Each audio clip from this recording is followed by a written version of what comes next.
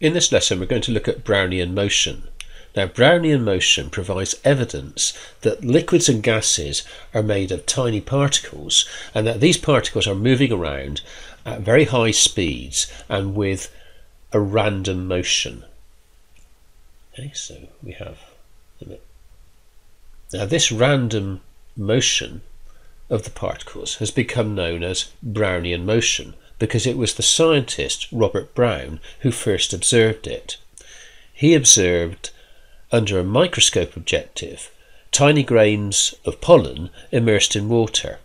Okay, so we have here a photograph of some pollen grains, and he noticed that each little pollen grain was kind of jiggling around in a random motion, and he concluded that it must be jiggling in this way because something invisible to his eye was colliding with the pollen grains. And he concluded that that must be due to collisions with particles of water which were far, far, far smaller than the pollen grains. And because these pollen grains were moving around with this random motion, then the water particles themselves must also be moving with the same type of random motion. Now you can observe similar types of motion, for example, if you look at particles of dust or soot, for example, in a shaft of light entering in through a window on a sunny day. So if you look carefully, you've got these little grains of dust, right? And they're illuminated by the shaft of light, and you watch them move. They'll move that way and then suddenly change direction. Okay, and each time they change the direction, it's because they're being hit by an air particle which is moving at high velocity. Okay, so even though the grains of dust compared to the air particles are enormous, because the air particles are moving with such high velocities, they can impact on the particles of dust and cause them to change direction. So we've got the movement.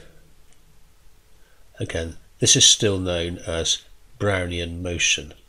And a similar phenomenon which also demonstrates the presence of air particles which are invisible to our eye but moving randomly is that of diffusion. And a classic experiment often quoted in textbooks is the diffusion of bromine gas into air.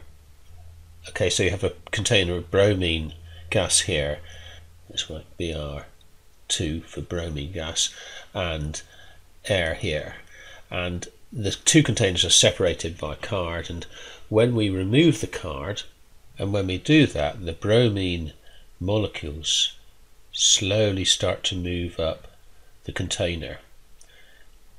Now they are actually travelling extremely high velocities. Some of these air particles can be travelling at between 200 to 1,000 meters every second, yet this motion is a very slow motion. Okay, it's known as diffusion, and this slow motion is caused by the fact that the bromine particles are constantly colliding with the air particles, and the air particles effectively block their movement. Okay, so again, this is a consequence of this random motion of air particles. Now, this is rather a dangerous experiment to perform in the laboratory because bromine is such a dangerous gas, but you can observe a similar sort of diffusion effects, for example, simply by adding ink to water. Okay, so we have a test tube of, say, cold water. Let's put that cold water.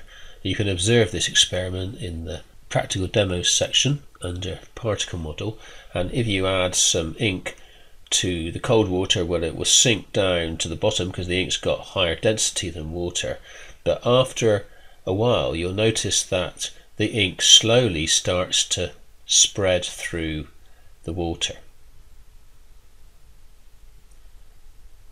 And it does so slowly because the particles of ink are colliding with the water molecules. The water molecules block their advance, so to speak, And this slow spreading of one substance through another one, just like the bromine through air, is known as diffusion. Now if we change the experiment and use hot water, for example, instead of cold water, and add our drop of ink, well, this process of diffusion takes place a lot quicker. Right? Very quickly the ink will spread through the water. And it does so because when the particles are hotter, they move faster. They move at greater speeds, and therefore they spread through each other at a greater velocity. So we can say that diffusion is the slow spreading of particles through a liquid or a gas caused by random collisions between those particles.